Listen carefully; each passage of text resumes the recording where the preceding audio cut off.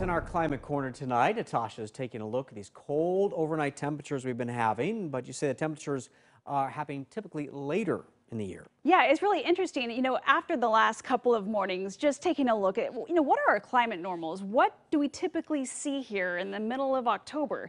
Well, here's an example of what we experienced yesterday morning. We had those record temperatures, record low temperatures.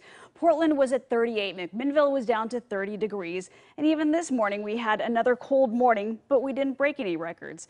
So, of course, this begs the question, well, what's happening overall? Well, let's take a look at just the last couple of weeks. Our normal low for Portland is 43 degrees.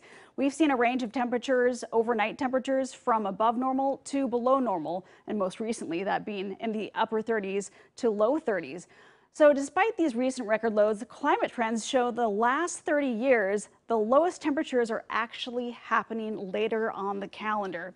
So here's an example of our coldest October low temperatures. And this is a 30-year time period right here, going from 1991 to 2020. And you can see the overall trend takes you higher up above 45 degrees. Now let's take a look at the climate normals that we had from 1981 to 2010. Keep your eye on the average first. That category right there shows October 26th was the average first date we would see that 36-degree temperature, representing our first frost. Well, now let's take a look at the latest climate normals going from 1991 to 2020.